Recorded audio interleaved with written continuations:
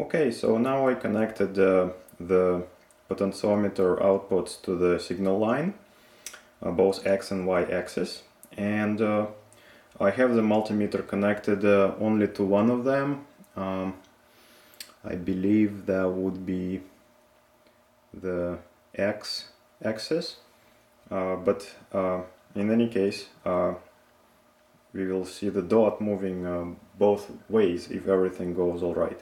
So let me plug it in,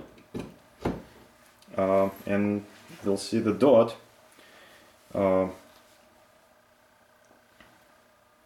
the cardboard box. And now if I move the X potentiometer, I'm going to see that it moves. It moves quite a bit now,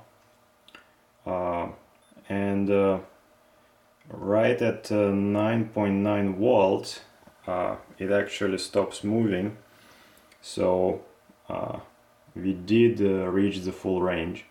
And the other way around, the same thing, at about 10 volts it stops moving. The same thing happens for the y-axis, and it works incredibly well.